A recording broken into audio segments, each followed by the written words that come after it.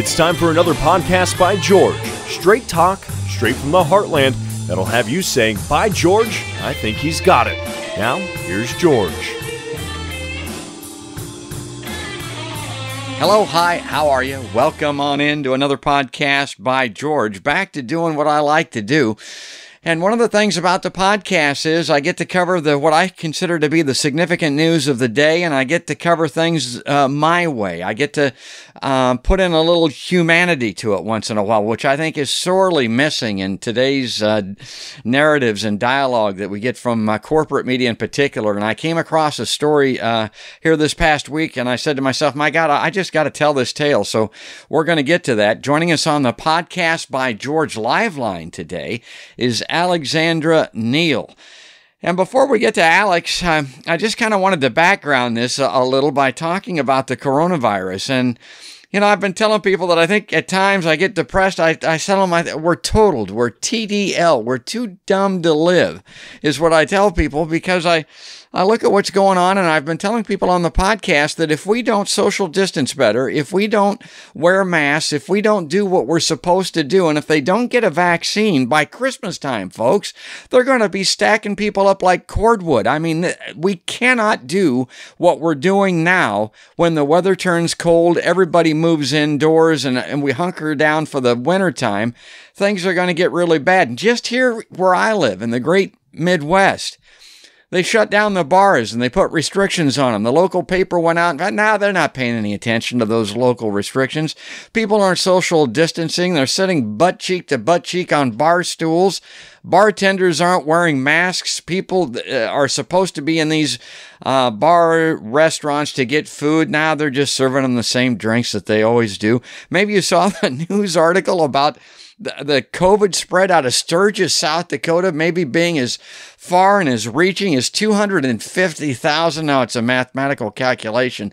But my God, I look at that and think, why are we doing this kind of stuff? Is Sturgis worth infecting 250,000 people with the modern day plague? But before we get to Alex, I probably have got the best personal account of this that you can imagine. Here where I live, they host the National Super Modified Riding Lawnmower Race Championships. Do you think that they called those off in the pandemic? No, they had them. I'm not kidding, folks. They got a heliport for this thing. I've seen a satellite truck down there at this track for the super modified national riding lawnmower races. They come from all over the country. Hell, they may come from all over the world to do that. And that's what we're doing. So anyway, that's just my opening thoughts on the coronavirus. And it's going to dovetail a little bit, get into the story that we're going to talk about today with Alex Neal, a first-time guest, a new friend of Podcast by George. Alex is 21 years old. She lives in Redding, California. And I saw this article in USA Today. I'll just read the first couple of paragraphs, and that'll get us into it. It says, in the months since her father died from coronavirus, a Redding woman says she's been called everything from a liar to a sensationalist, perpetuating a misinformation campaign. When Mark Neal, her father, lost his battle with the virus in April, Alex posted on social media and told people in person he died. Since that time, calls and comments from those who believe the virus is a hoax have made dealing with her grief more difficult. And I thought, my God, I got to get her on the podcast, and I got to show my support and share her story. Alex, welcome to a podcast by George. Thank you for having me. You know, this Facebook thing, my podcasts are on Facebook. It's actually one of my more popular platforms, and I see all the time what you're talking about on Facebook. But it sounds like it isn't just what you've encountered anyway, isn't just limited to Facebook. Right. It goes from Facebook to in person, you name it. You know, and I tell people on Facebook as an example, and of course I put the podcast out there and I post little snippets and stories and stuff. If I'm making a statement, particularly on my personal Facebook page, I'm not looking for trolls, certainly, but I'm not looking for an argument. I'm making a statement. it's my Facebook page, my wall, as they used to call it. It's my home on the internet. So if you like it, go ahead and indicate so, but it's just there as a statement. Now, if I'm asking a question, that's a different matter. Okay, then that means I'm looking for a response. Weigh in with your response, but it just takes a little bit of common sense and a little bit of civility to make the platform usable, beneficial, and enjoyable for everyone, but it can, at the same time, can make it horrifically miserable for people like you. Well, that's that angle of this story, but let's get to the story about your father. Now, I mentioned that a little bit at the beginning because I still encounter people that don't believe, that they think this is ginned up. They think that it's exaggerated, that the coronavirus is a hoax, but you know all too well that this is a real thing and just causes heartache and tragedy in people's lives like you can't believe. Give us a little bit of the background. Tell us how this story began for you. My dad was super active. He loved riding his bike and skiing, and I snowboard, but we would get season passes together, and every day he would ride his bike at least 10 miles. And I know it sounds crazy, but he did. And so he was really active, and it was pretty weird to see him sick. And so I commuted to college about an hour and a half away from my home, and he had called me when I was driving home one day, and he was sick and he needed to go to the doctor. He couldn't figure out how to make a doctor's appointment, and that was really weird for him. He was super tech savvy, super independent. And so I drove straight to his house, and we went to the urgent care, and they wouldn't even let him come in. They just said, you need to go to the ER. And so we went to the ER. They said, you have pneumonia, here's a Z-Pack, and sent us on our way. And then 2 Z-Packs later, about a week and a half, his ankle began to swell, and went to his primary care physician, and they sent him to, it's like an imaging specialist. And he got a CT scan, and they found a pulmonary embolism in his lung, a blood clot, as well as a blood clot in his ankle, which led them to believe leukemia. And so he was admitted into the hospital, in our local hospital, and within 24 hours, he was airlifted to this great big hospital about 3 hours away from our home, and I followed. And coronavirus was not in the equation yet. Now, to back up just a second, I was interested in this when I read it too. The urgent care didn't even want to see him. They wanted him to go to the hospital, but it was just because of the severity of his symptoms as opposed to coronavirus, or did they suspect COVID at that point? Right. So at that time, it was the end of February. So coronavirus was not even in our minds, especially. Redding's a pretty small town up in Northern California, and he was really sick. He did not look good. I don't think coronavirus was on their mind. I think it was the severity of the symptoms. I see. Okay, so jump back ahead now. So they're taking him in. It sounds like they might be suspecting cancer at this point. Right. So I drove down to Sacramento, where they flew him, and basically they still think it's leukemia because of the blood clots. And the first day went well, and I show up to the hospital the next day, and that's when the respiratory distress really begins. He began going downhill really quickly. In the article, I'm pretty sure it describes how a whole team of doctors rushed into the room, and they were just trying to keep him alive, and I was just standing in the corner because he should have died that day, but he didn't. And so they got him all back to normal. They got him some oxygen, some fever reducers, stuff like that. And they transferred him to the ICU just for precautionary measures. And the plan the next day was to go back to the oncology unit in the same hospital. So the night after he spent the night in the ICU, which would be a Sunday, I showed up to his hospital room around 7 a.m. and I said, "Good morning, Dad." And he said, "Good morning." And that was when he stopped talking clearly, and the whole right side of his face began to droop. And that was the first stroke that had happened. There were several. And so from that point on, I was kicked out of his room. And so that Sunday, he had those strokes. He also went into a more severe respiratory distress and was put on a ventilator and sedated. And oh, God. And again, this is when? Is COVID in the picture yet? I mean, do they know what they're dealing with? I don't think so. So that day would have been March 17th. And so COVID was starting to really show up in New York, but schools hadn't shut down yet. There were still kids going to school. I was on spring break, so I didn't have school, I was lucky because I was able to be with my dad.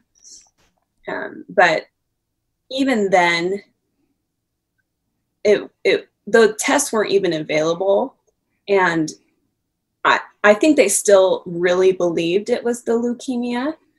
Okay, so the reason I ask about the COVID diagnosis, I remember back in, springtime. It might have been April, I'm not sure, but I interviewed Katie Ostad. She's an ICU, an ER nurse down in Atlanta, Georgia. And she said the thing that was amazing to doctors and nurses early on was about the many different ways COVID would manifest itself. It could be any number of maladies that were originally responsible for people to come into the hospital, but then respiration would always become a problem, and people would think it was a respiratory problem. But since then, my understanding is coronavirus or COVID has been determined to be very much heart-related. They even have a thing called COVID stroke or for heart ailments associated with COVID. So what your father was experiencing, particularly out in Reading, out in the western United States, probably was unique then, but since then, I don't think it is that unique any longer.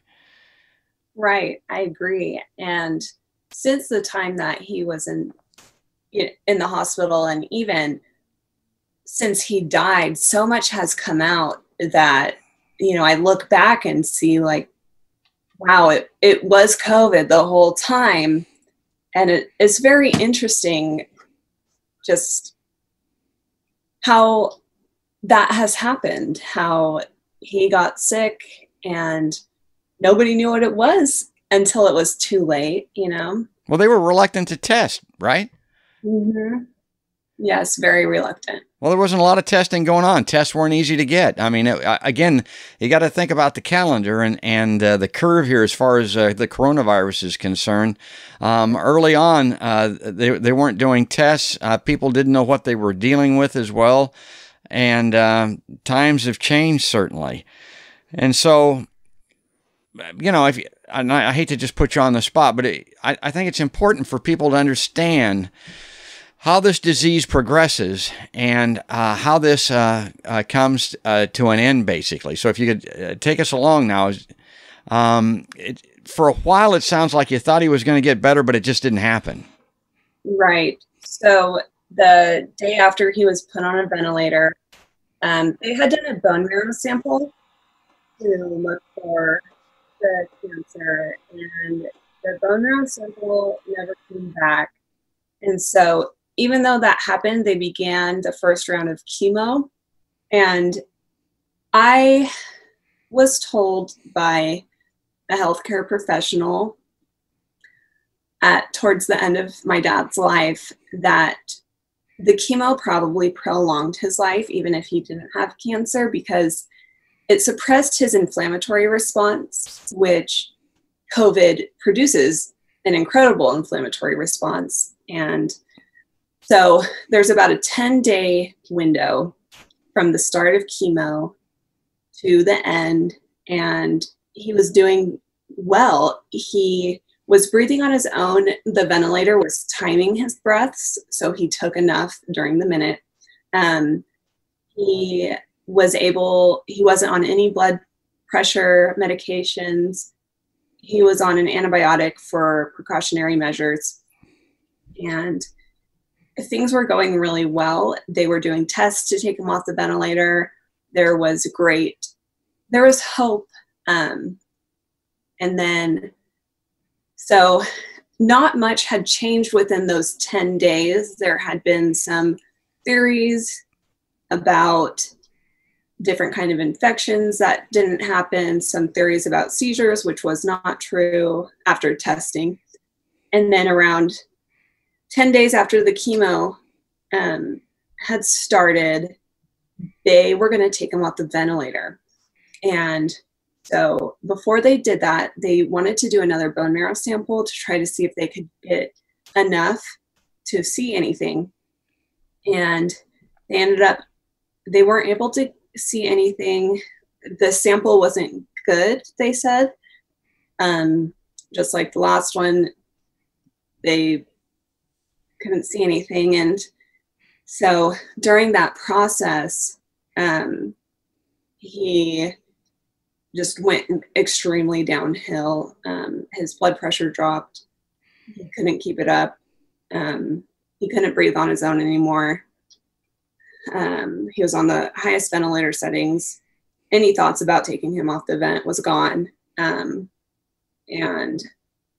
they were really worried about his heart stopping. I think the fact that he was so active and strong before this really helped his heart work to keep him alive during this time period that he was on the ventilator. But obviously, it can only do so much. And so all of that happened, as well as his kidneys stopped working, his spleen stopped working, his liver stopped working. My God. And then, over the course of the podcast, now we're looking at some photos here, and I want people to see this because the thing that a lot of folks also think, well, it's a hoax, it's not real or whatever, but these are people that have these pre-existing conditions. They're nursing home people. They're extremely elderly people. They're people that probably were going to die anyway. I mean, I know that's what people are thinking and saying. That's not the case, folks. This guy is in the peak of health. I mean, for a man his age, riding a bicycle 10 miles a day, I mean, that strikes pretty close to home. I mean, that's about where I live. There's no reason for this guy to be dying. This is definitely COVID that's affecting his respiration, his inability to breathe, a man fighting for life because of the coronavirus. Now, Alex, I interviewed Maureen Brady. She's become a friend of the podcast. She's a nurse out in she was last at the Bronx is where she was going into work. And what she said, and she had worked through the AIDS epidemic, for instance, back in the 80s and 90s. And she'd seen it all in a 40-year career, maybe longer. And what she said was they go on ventilators, and what the medical professionals were shocked by was some of these folks got better and survived, and some of them just didn't. And she about wept when she was describing it because they not only couldn't do anything for them, they didn't know what was happening, why some of them just couldn't get any better. And of course, the point that she wanted to make to everybody, not only did it strike people in the prime of life that otherwise would have been healthy, like your father, but some of these folks that she was working with out in the Bronx had to die alone. Now, without getting in too much detail, because I know it's hard for you. Your father didn't have to die alone. You were able to go in and see him, but it was a little different. Can you describe that? Right. So, it was a race to get there because they weren't sure if they could keep him alive, which I understood. But they let me in after like a 5-hour battle, which I'm so grateful for, so grateful. And I got to talk to him and see him and hold his hand for about 30 minutes. And then I was booted, but 30 minutes, I will take that over nothing. And I know how rare that is during these times. So I'm very grateful for that. But he had a really great nurse who I had met in the weeks before, and he sat with my dad and held his hand as he passed, and he told me that. And I'm just so grateful for every healthcare worker, but especially that man. He was just so kind to me, and especially towards my dad at the final moments of his life. Well, that's great to hear.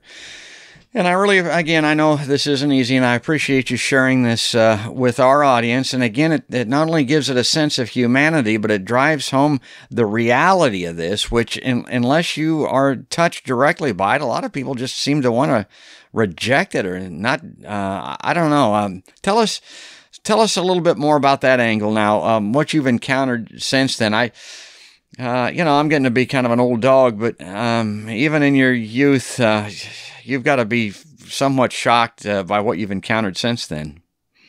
I am shocked. I've actually experienced the denial through not only friends, but also my dad's family. It's very interesting to see his cousins, not all of them, but certain ones have posted like they don't think COVID's real. They think stuff like that. And that sucks because he loved them. And my dad he believed in COVID when it was happening in China. He followed that and believed it. And he was smart. And I have also seen, well, here's an example. My town shut down because of the pandemic, because of our governor's orders, which I completely agree with. Unfortunately, my town's higher powers completely refused that. Restaurants remained open, bars remained open. If they had open seating inside when it was not supposed to, they publicly announced that they would not shut down the businesses. And there are many, you would go into any grocery store, any church, no one's wearing masks. It's crazy. And almost everyone I went to high school with is still partying. This past Labor Day weekend, it's just so interesting seeing all these people get together. And I hope no one gets sick, but, I think something that I think is, if COVID doesn't affect you personally, it's harder to believe, which I understand. I think that's a lot of situations. Another interesting thing is like, I wish COVID was fake, Don't we all? Right? It's like, the comment I think I get most is I'm a sheeple. And it's like, I wish I was. I wish that was the situation. But unfortunately, my dad's dead. So it's a sheeple. I God. Yeah. Are not right.